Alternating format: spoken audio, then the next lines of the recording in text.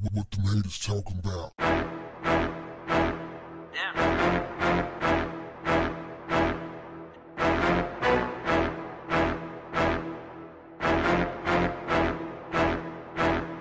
What's up, family? A woman who died after being set afire by her boyfriend will testify at his murder trial from beyond the grave. Judy Malinowski, 33, died in August 2017, 2 years after being torched by her then boyfriend Michael Slager outside a gas station near Columbus, Ohio in June 2015, but recorded a video in the hospital before she lost her fight for her life. Slager goes on trial for her murder in July, and in a rare move, a judge has allowed the interview Malinowski gave from her hospital bed to be heard by the jury. The judge ruled this on Friday. The mother of two suffered burns to 80% of her body and clung to life in a hospital for 2 years. Slager was charged with assault and was due to go on trial in 2016. Malinowski recorded her video testimony for his court case from her hospital bed. Slager's attorney tried to stop the tape from being used by citing a legal technicality. They claimed it was improperly obtained by prosecutors, but the judge allowed it anyway on the grounds that it is an unprecedented case where the victim is able to give evidence after their own death. Malinowski also spoke to the media from a hospital bed before she died.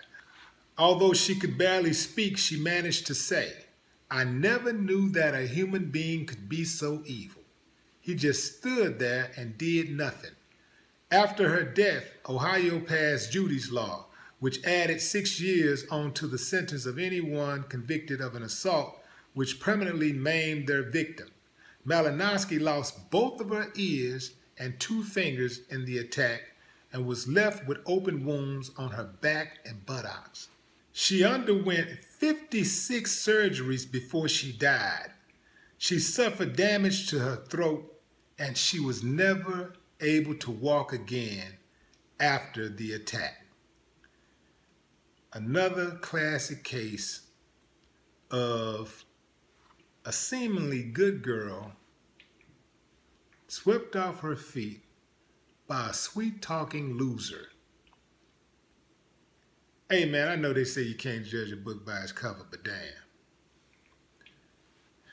Dude looked like evil, man, for real. Here's another illustration, whereas it's evident that we don't hurt the people that we love. We hurt the people that we should love. This is crazy, man. Like, no way possible would somebody do somebody they love like that. See, a lot of these people, they don't have any idea of what love is. A lot of this stuff that these people caught up in is just lust. And it's also control, possession. I want to own something. It's mine. You see? People don't understand they don't own human beings. That's my girlfriend, as long as she say she my girlfriend. That's how I go. That's your boyfriend, as long as he say he your boyfriend.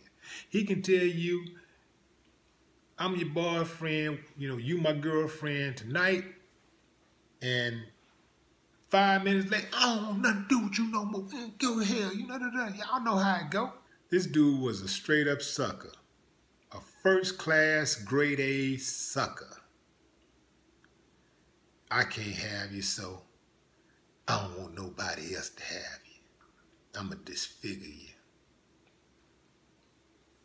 If there's a hell, it would be justice if he went in gasoline draws. His mama should be embarrassed and his daddy should have pulled out. No more talk. What the haters talking about? Yeah.